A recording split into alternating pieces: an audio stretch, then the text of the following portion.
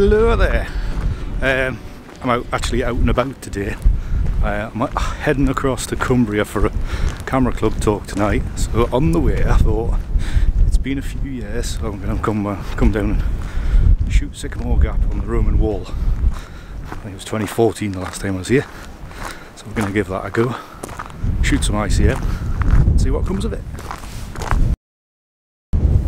Hopefully you can hear us okay. It is a bit bloody blowy, but as behind us you can see that's the wind ridge that runs pretty much the length of this section of the Roman Wall, and the usual way is to follow it up and over the top, right up the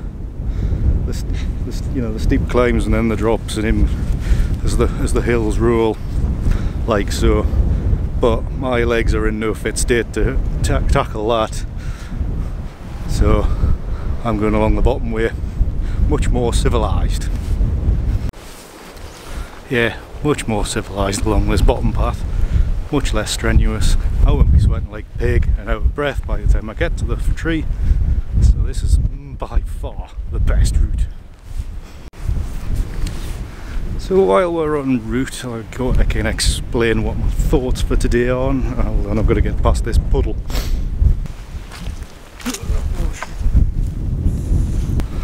Right, we're past the puddle. That's sorted.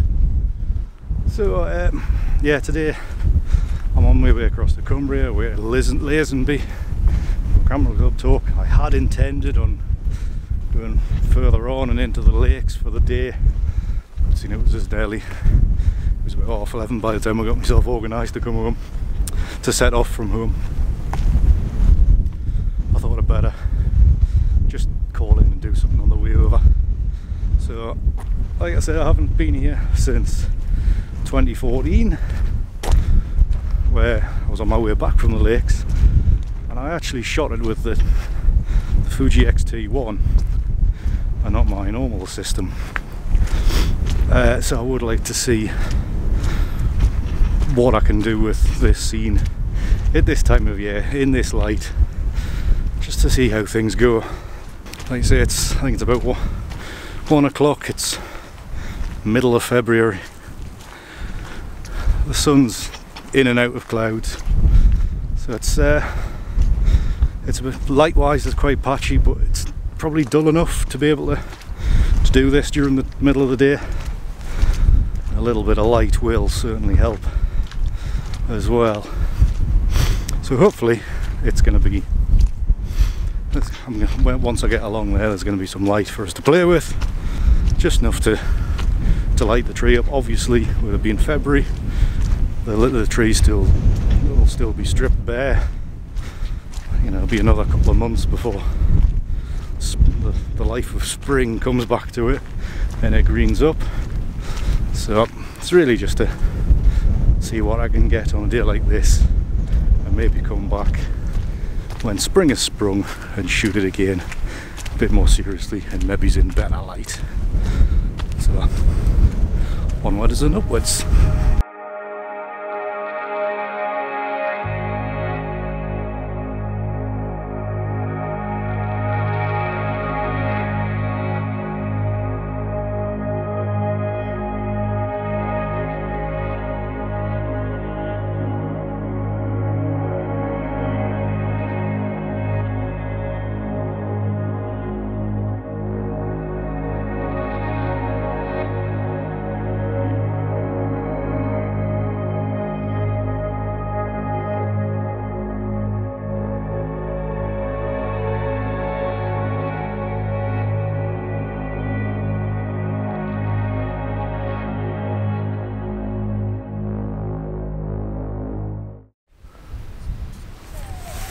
Better. Yeah, so I just did a little time lapse there. So whilst I was doing that, I was giving the camera a bit of a wiggle, and I think recently that I've been out that much in good light that I've on a day like today, where I used to love a day like this for shooting in because it was dull, nothing was blown out, you could work the camera longer because of the darker shadows. I've got that used to having good light for the few times I have been out. I'm kind of struggling. Whether it's because I've shot this before and there's only so many ways you can do it, I don't know, but it's making it tricky. And vlogging when there's people walking past makes it very tricky as well. They do give you some funny looks. Love this landscape, beautiful. You know, the big high ridges. Just wish I could do them justice using this technique. So better shoot some more anyway, just to be sure.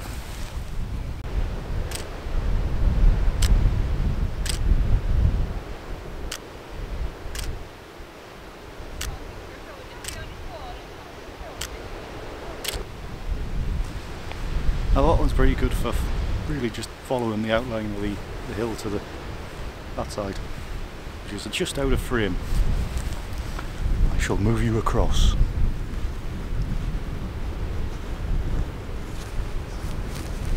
That hill there, lovely slope. So when I've been shooting that, basically just been following the contour of it, and it's producing some nice shape.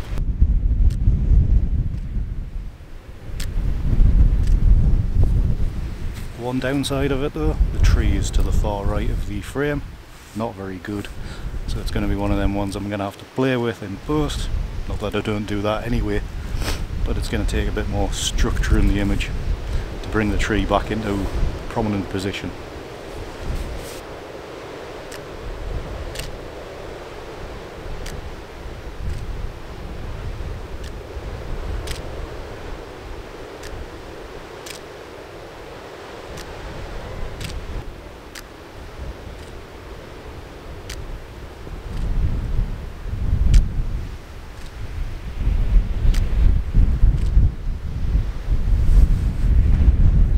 Those wilder movements, I'm really going for a washed out kind of look. So there's very little shadow to play with. So it's pretty much just a washed out image.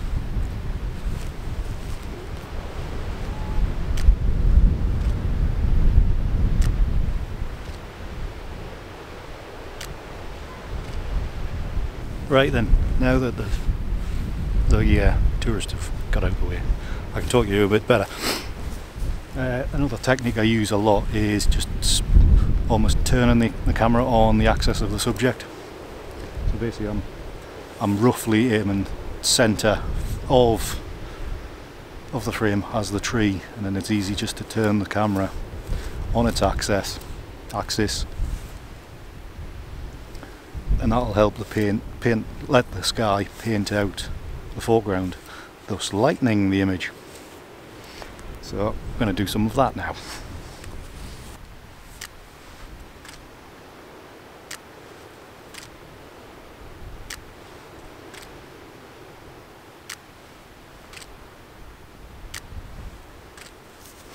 The more you do it, obviously you're looking at the back of the camera all the time, so you've just seen what works on the last shot.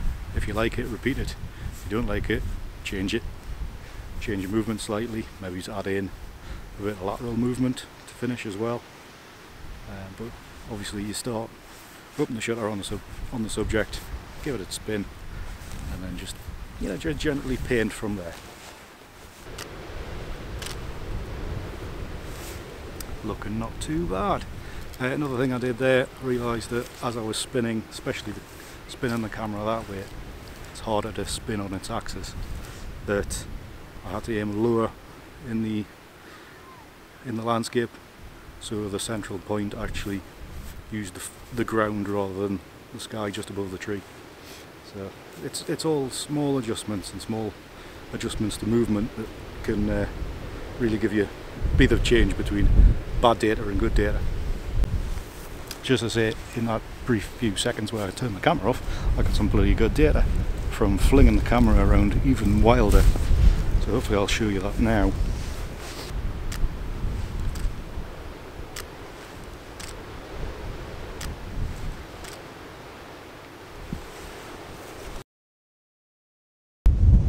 Well, I'm now underneath said tree, Sycamore Gap, Robin Hood's tree, whatever you want to call it. Come back here, camera. She's blowing a gale.